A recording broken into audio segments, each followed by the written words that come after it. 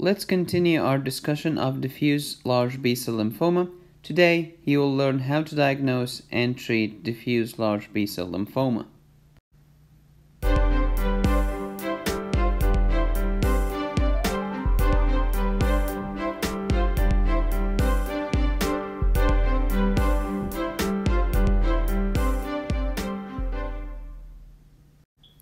As you know, non-Hodgkin's lymphoma can be aggressive or indolent. Aggressive such as diffuse large B-cell lymphoma, which is today's topic.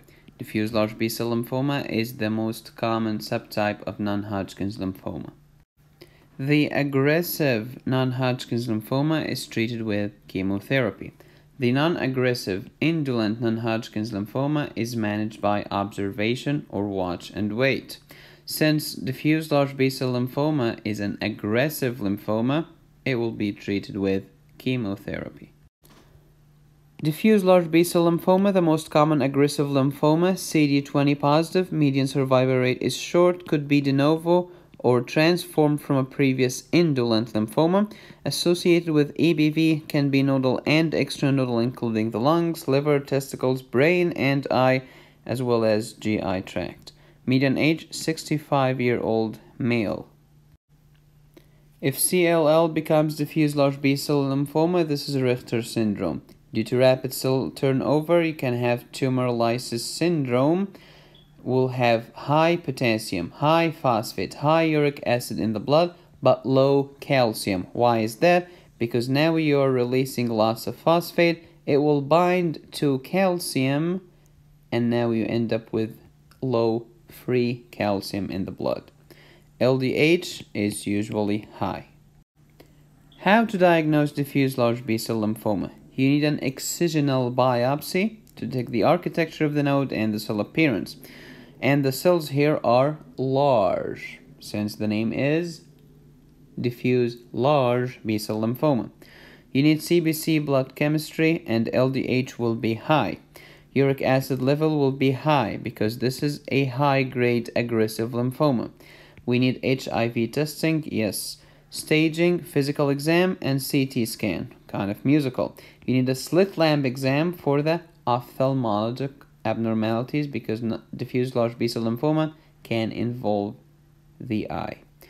PET scan can help you with the diagnosis and follow up with the disease.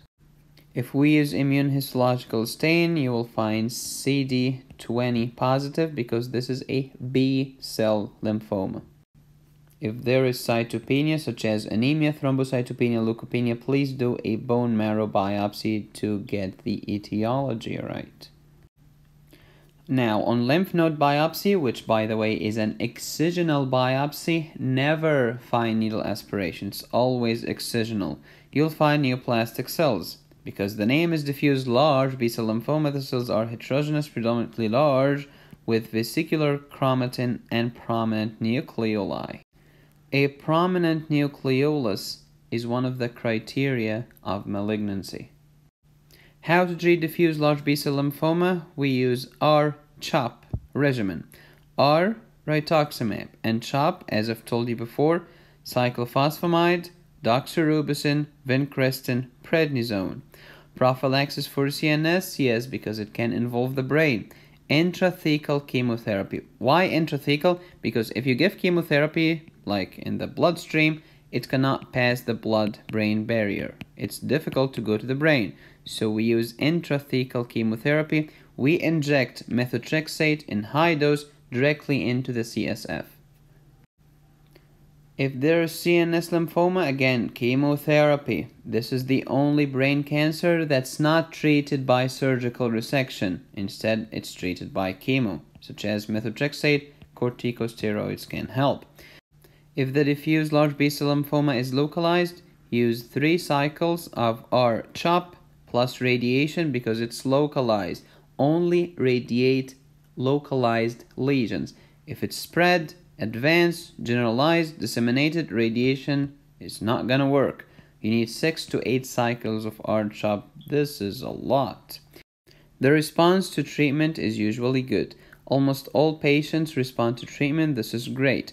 50% of patients get disease control. Half of them will get refractory or recurrence of the cancer. If you have recurrence, depends on the age.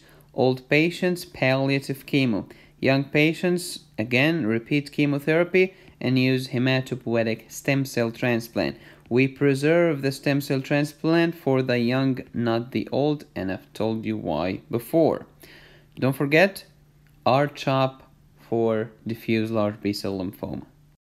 We have tried this case in the previous video, but today I've added a new question. So again, 64-year-old male comes to your office, pain in the chest, coughing. You order an X-ray showed a mass in the mediastinum. Excisional biopsy was performed, giving you a diffuse large B-cell lymphoma diagnosis. On further investigation, multiple inguinal and iliac lymphadenopathy. Which stage of Ann Arbor classification system this is? And the next question, what is the treatment of choice? Is it ATRA, arsenic trioxide, CHOP, R-CHOP, watch and wait, or radiation? Please let me know below in the comments, and I'll see you in the next video. But before I let you go, don't forget to subscribe and hit the bell, because subscription doesn't mean anything anymore. You need to hit the bell to get notified once I upload a new video. And I'd like to see you on Facebook. I'm posting lots of questions there. Also Twitter, SoundCloud, Instagram, and Patreon. Thank you so much, guys. It's Medicosis Perfectionalis. Be safe, stay happy, and study hard. I have a horrible cold today. Sorry, guys. My voice sucks.